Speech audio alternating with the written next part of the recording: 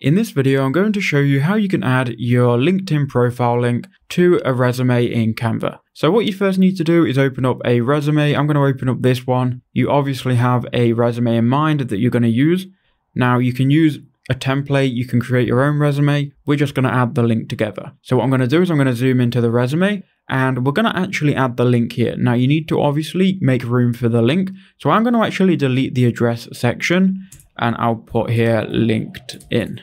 Now you could go ahead and just go to the text box, add a new text box here, and you can add the link anywhere on the resume. I'm just going to use this text as the link. I'm going to delete this one actually, and we'll just keep this LinkedIn text and we'll link that. Now go to LinkedIn, go ahead and go to your profile icon, click view profile, and then this is going to be the link that you can add. So copy this link, then go back to Canva. Now what you need to do is highlight the text that you want to link. So I'm just going to put LinkedIn, and we're going to highlight that. Then click on the link icon. That's going to be this icon here, this chain link. Then paste in your link from LinkedIn and click enter, and that link will be added. Now it's important to note here, you need to go ahead and download this as a PDF, otherwise the link will not work.